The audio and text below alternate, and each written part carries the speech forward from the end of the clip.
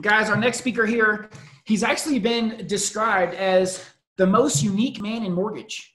And as somebody who processes his own stuff and really operates as a one-man team, he's starting to grow a team now, but he outperforms companies that are 4 or 5 times bigger than he is and doing all the work himself. And so that's the reason why we wanted to make sure we got Todd Bitter to join us on the call today. What's going on, Todd? Oh, 1 second. I think I got you muted. My bad. There you go. Can you hear me now? Yeah, I got you. Okay. No, I'm doing great. How's everything going with you? Yeah, man, it's been a really fun event, just trying to, it's always new when you're operating on the technology and stuff, but yeah, man, it's been pretty cool. Yeah, I look forward to hopefully being able to go back and watch some of the ones I missed this morning. So awesome. Well, yeah, thanks so much for joining us. And I actually reached out to Chris Griffith and I said, how would you describe Todd?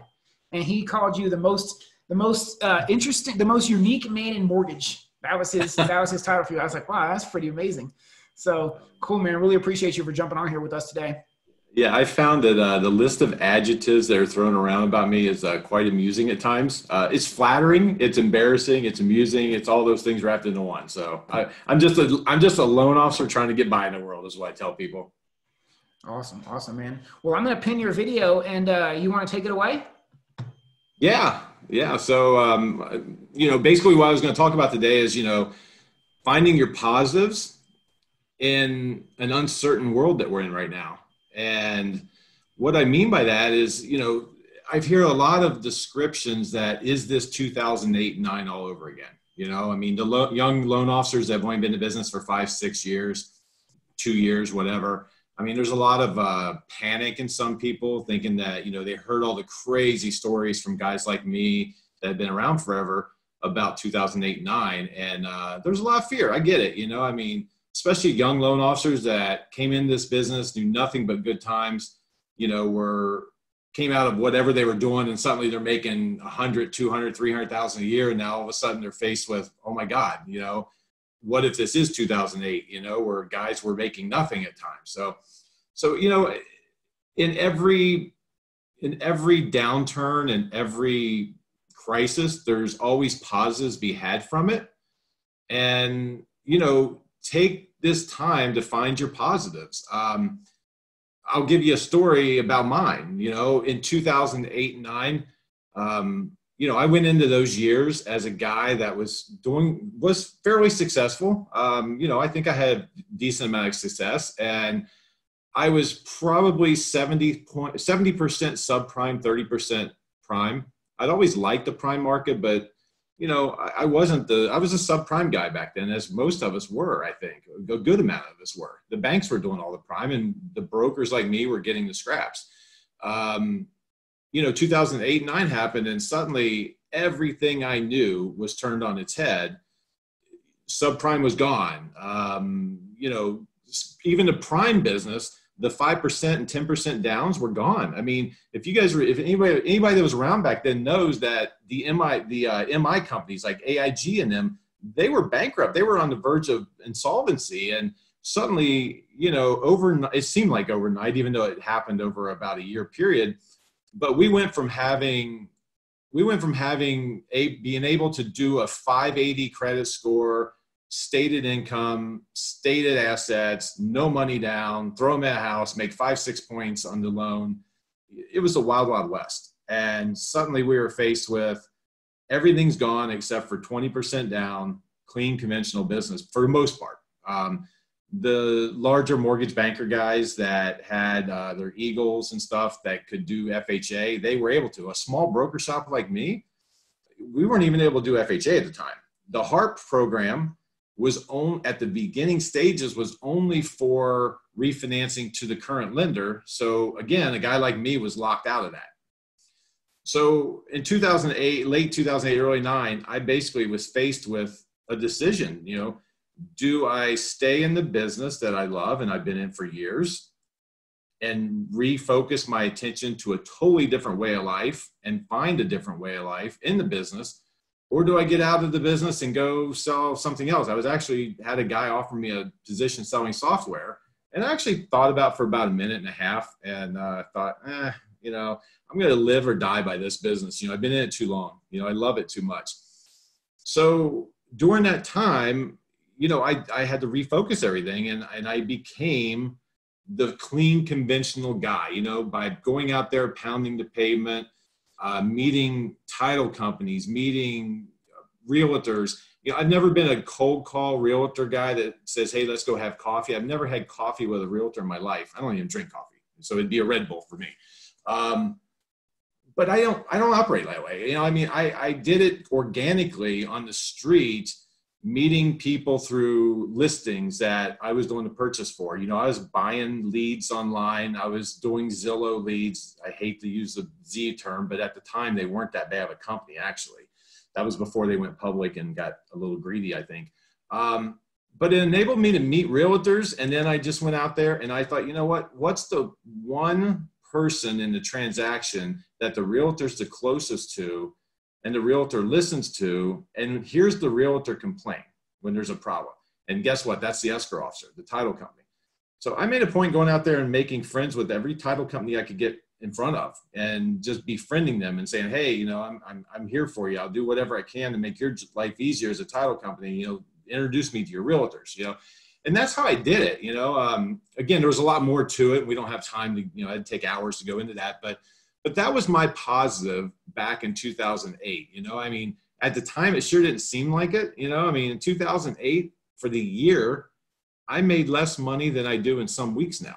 You know, it was a disastrous year. It was a rough year. It was a come to Jesus moment year, I would call it. You know, but you know what? Looking back on it, 10, 12 years later, it was the greatest thing that ever happened in my career. It made me focus and get laser focused on what I do now. It made me insulate myself to downturns like today, because now we're watching non-QM blow up all over the place. We're watching FHA and VA being tightened up. You know, I've seen a couple posts on some of the Facebook groups just over the last 4 or 5 days saying, you know, everybody wishes they were Todd now. Well, you know, it's like, I guess there is a point to that, because, you know, my business, even though it slowed a little bit, I mean, I'm doing clean conventional. That's not really been that affected. I mean, yeah, there's some issues with certain lenders right now not being priced in the market properly, although that one lender will come back strong as ever.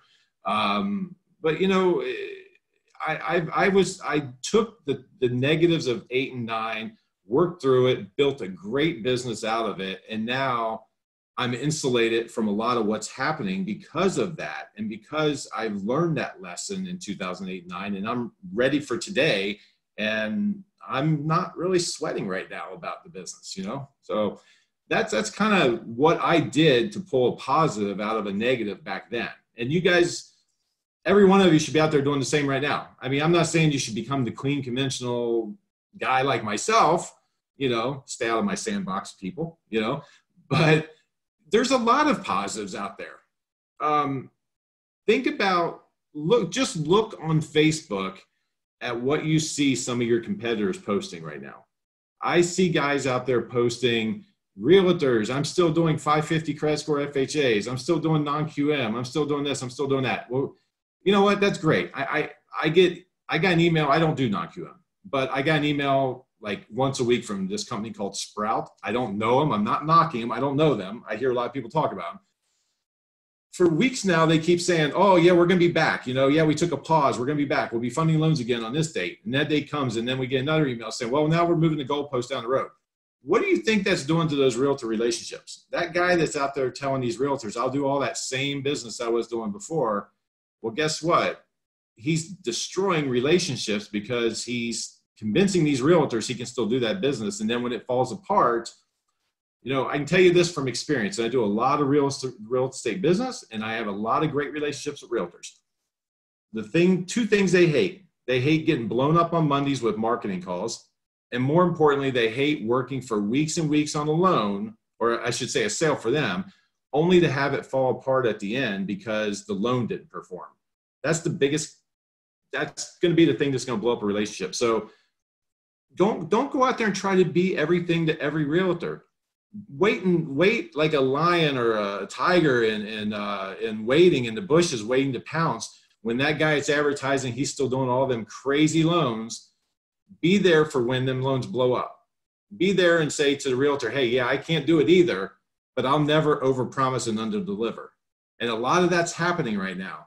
So now is more than ever the time for you guys out there that have told me, hey, I'm struggling meeting realtors. I'm struggling developing relationships. I meet them and they say they'll use me, but they never do. Now's your time, because you're going to see a lot of current relationships blowing up with realtors over loan officers not keeping them properly informed, not keeping them updated on what's going on in the market, and having way too positive of an attitude about the fringe products that we know are struggling right now. I mean, let's face it, if you got to jump, I just told 2 realtors over the weekend, 2 different clients had jumbo loans that they were looking to get pre-qualified for. I flat out told them, I said, I can't do a 10% down jumbo today. I just don't have that product today. I'll have it in a month or 2 or 3, but that's not going to help you today. So you know what? Take that customer, find out who their local bank is. Yeah, nobody wants to hear Bank of America, Chase, or whatever, but you know what? That's where the best jumbo products are right now, for the most part. So guide that realtor to the proper place, and they'll appreciate it in the future. And they'll remember that you took care of them without worrying about your own paycheck.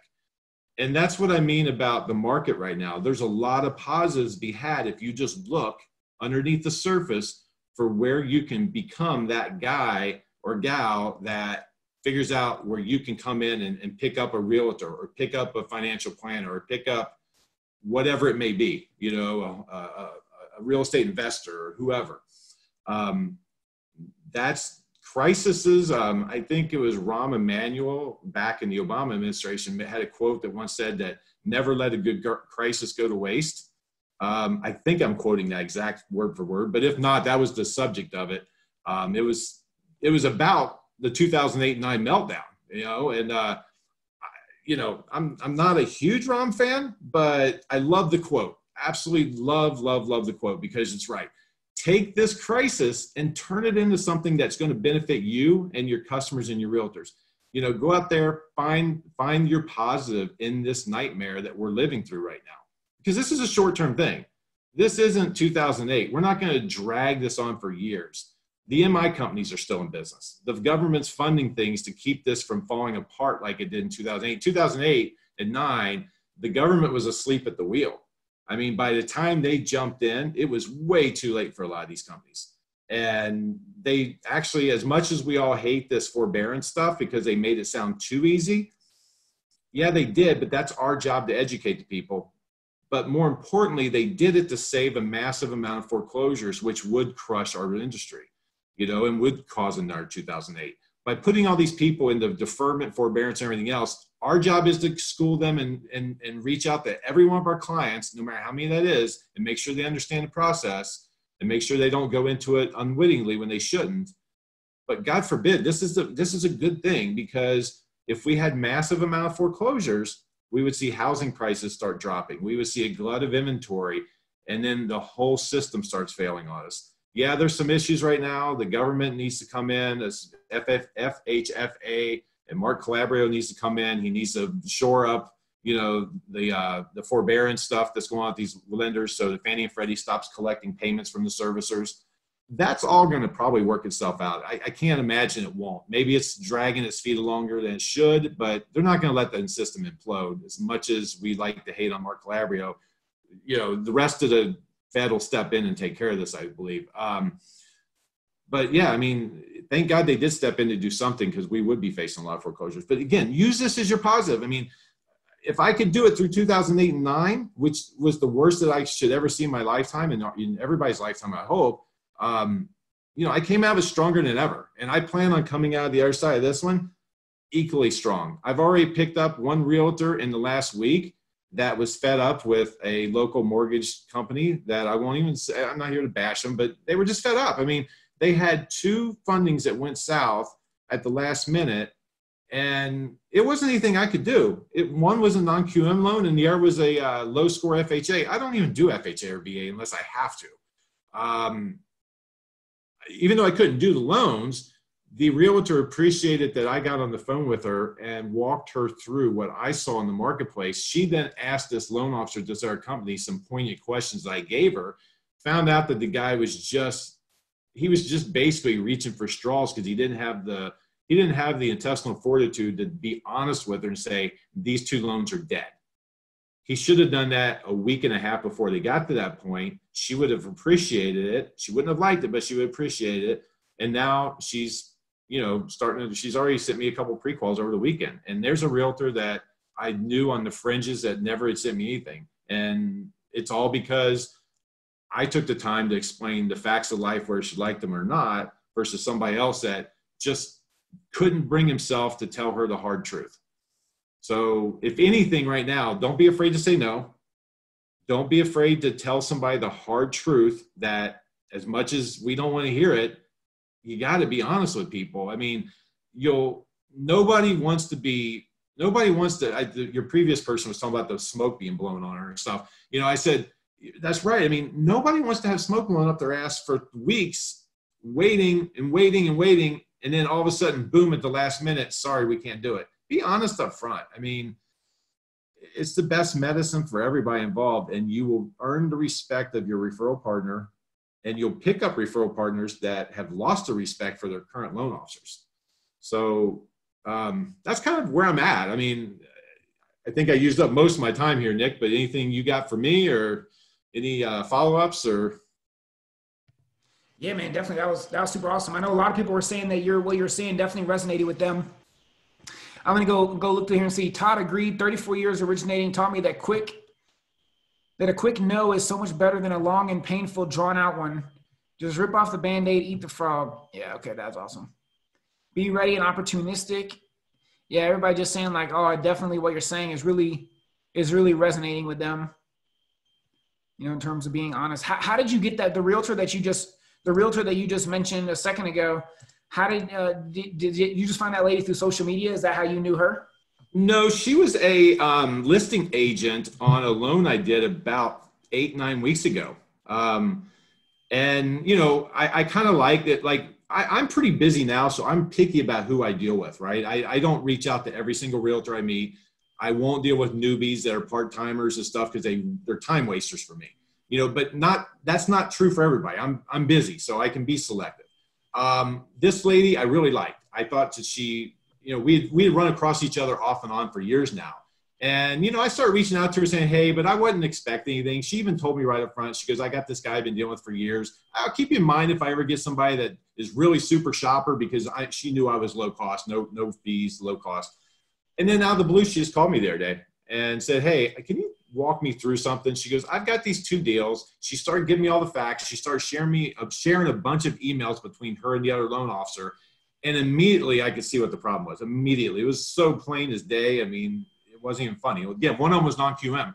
And it was like, those are pretty much dead, and sure enough, I just gave her some ammunition to go back to him at. And after she talked to him, he came clean with her and said, well, I've been hoping to find a home for these because I really don't want to lose these deals. And, she didn't say it to him, but she said it to me. She goes, yeah, he just kept talking about he didn't want to lose the deals, and he just lost my business, So, hey, yeah, good for me, bad for him, but, he should have done his job better. So I don't feel sorry for him. Yeah, makes sense to me. I saw somebody was asking about, because do you still process all your own loans? Yeah. I heard you at the beginning. You said something about building a team. I hired a guy that I was going to hire as an assistant, but I just can't let go of the control. I'm a control freak. I'm an OCD control freak. Okay. So instead of hiring him to be my assistant, I realized that he was doing mostly FHA, VA business before he was going to come work for me. So instead of hiring an assistant, I just hired a loan officer that I can pass all my government deals to, that I've been passing off to loan officers at our companies for years. So for years, I've literally given government loans to other brokers in my market, and all I ask for in return is a thank you. And I don't really care. I've been so busy. It's like, I don't want to deal with FHA. I don't want to deal with VA, So I hired this guy. He's not my assistant. So yes, I'm still doing everything from start to finish by myself. Adam is taking on the surplus that I don't want to do, like FHA, VA. And also I'm giving them a lot of my refis because I don't do a lot of refis. I'm so busy with purchase business. I now have Adam taking on some of my refi business. Okay. Gotcha. And what one last question. Manny asks about your work schedule and your work routine. Like, what is that? Can you walk us through? I don't know if maybe if quarantine has changed it, or what is a normal work day for you? Well, I've been working from home for 12 years, so quarantine's done nothing but mean I can't find toilet paper. So other than that, other than that issue and no restaurants and stuff, yeah, it's about the same for me work-wise. So my work schedule's a little different, I'll be honest with you, but I'll give it to you. I walk in, I have an office built in my house. I walk in here at 7:30 every morning, start clearing emails, just what I call the busy kind of clearing the cobwebs on my head work, clear all that out. I sit down at 8 o'clock. I have the same breakfast every day of my life, a blueberry muffin with a Diet Pepsi. Never waver. It's always the same. I don't have to think about what I'm having for breakfast. I don't have to waste time on breakfast. And then I work till about noonish. When quarantine is not in effect, usually around noon, 12:30, I head over to LA Fitness and just jump on the treadmill and walk for half hour, 45 minutes, do a little workout here and there, just to clear my head. Or maybe I go meet somebody for lunch, come back, work throughout the afternoon. Around 5 o'clock, I shut down I try at 5. It doesn't always work. I shut down usually from 5 or 6 until about 10 o'clock when my wife goes to bed. And from about 10:15 until about 2 a.m., I work. I'm a night owl. I find that late at night, I get so much more done because the phones aren't ringing. I don't have to answer emails or texts. So during the day, I'm selling. At night, I'm processing and clearing conditions and things like that. And that's my work schedule. Not for everybody. Yeah, not for everybody, but man, I appreciate you sharing that for sure, because I think oftentimes people just wonder how you're able to get all the things that you do done in a day, And I've told other people too, not everybody's a night owl, but if you're not a night owl, you're probably a morning person.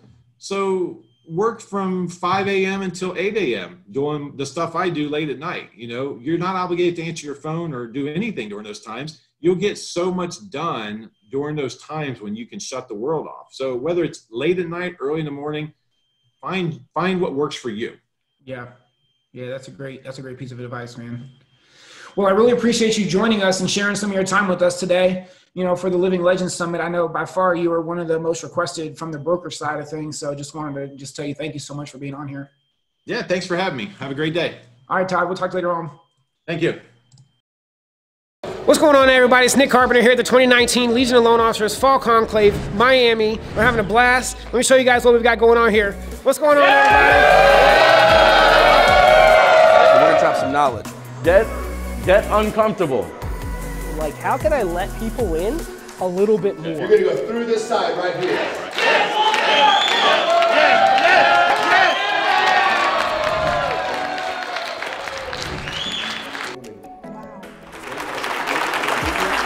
It's all about, tactics are great, but at the end of the day, authenticity is gonna win. You see the progression of who I am and who I'm becoming on social media. That is what social media is about. You guys might struggle through it a little bit more, right? But that's about being comfortable with being uncomfortable. And whenever you have that voice, it's like, nah, I shouldn't post that. Then you post it. That I built a team of 8 players around me.